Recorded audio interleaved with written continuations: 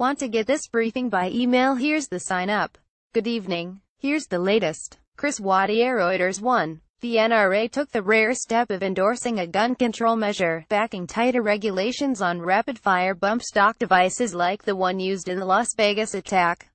Here's the latest. We compiled the best writing from the right and the left on the gun control debate. Today on our podcast The Daily, we discussed bump stocks with C.J. Chivers, an investigative reporter and our resident weapons expert. Investigators are continuing to probe the secret life of Stephen Paddock, a high-stakes video gambler who stockpiled a major cache of weapons without arousing any suspicion. His girlfriend said she had no idea of his plans. Kirsten Luce for the New York Times 2. In Puerto Rico, 2 weeks after Hurricane Maria, people are still living without power or running water. Not surprisingly, one of the most precious commodities has become a ticket out. Thousands of people are jamming onto the small number of scheduled flights and charter jets available. Florida alone anticipates as many as 100,000 arrivals, and more trouble may be on the way.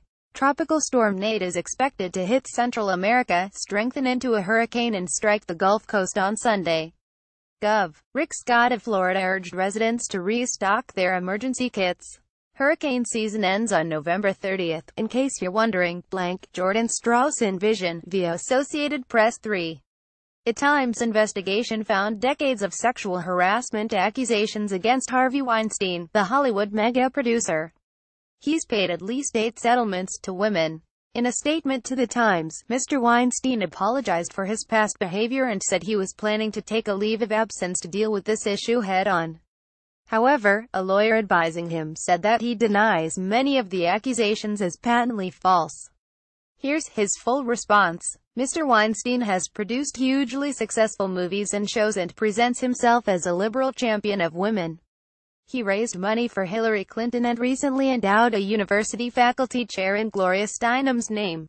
Ahmad al-Rabi'i agents France Press, Getty Images 4.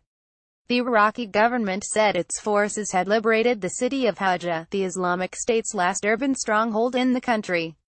The U.S.-led coalition confirmed that the city had fallen, calling it a swift and decisive victory by the Iraqi forces. Kurdish intelligence officials said Islamic State commanders were instructing their men to drop their weapons and flee with their families. The Islamic State still controls significant territory in Syria. Pierre Philippe Marcoux agents France Press, Getty Images 5.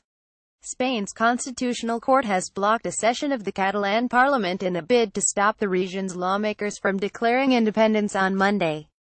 The central government maintains that the vote was illegal. Above, watching a speech by the Catalan leader in a Barcelona bar. In Madrid, Spanish flags are suddenly appearing on homes. Our European correspondents look at how the referendum has revived a long-dormant Spanish nationalism. Andrew Testa for the New York Times 6. Kazuo Ishiguro, the British author known for his spare prose style and his subversion of literary genres, was awarded the Nobel Prize in Literature. Mr. Ishiguro, 62, is best known for his novels The Remains of the Day, about a butler serving an English lord in the years leading up to World War II, and Never Let Me Go, a melancholy dystopian love story set in a British boarding school. In a statement, he expressed astonishment and gratitude for the honor. It comes at a time when the world is uncertain about its values, its leadership and its safety. I just hope that my receiving this huge honor will, even in a small way, encourage the forces for goodwill and peace at this time. David Dermer, Associated Press 7. The MLB Best-of-5 Division Series are set: Boston at Houston, the Yankees at Cleveland, the Chicago Cubs at Washington, and Arizona at the Los Angeles Dodgers. The American League games start today, the National League on Friday. It's a strong field full of well-rounded teams, and it could be anybody's postseason. But that didn't stop our baseball writer from making playoff predictions. Spoiler alert: he sees Cleveland clinching the title, which would break the longest active drought in baseball. Brian Shirosky for the New York Times 8.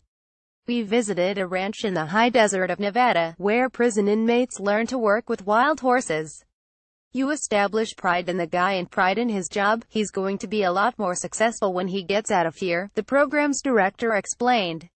It's easy to recognize the symbolism. The horses and the inmates are both penned up. Through the training process, they gentle one another. Our photographer called it a beautiful parallel, blank, Ilonish work for the New York Times 9.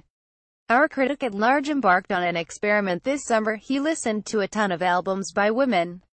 Who's counting? But 222. He was inspired by a list created by women at NPR in partnership with Lincoln Center, a ranking of the 150 greatest albums by women from 1964 to the present.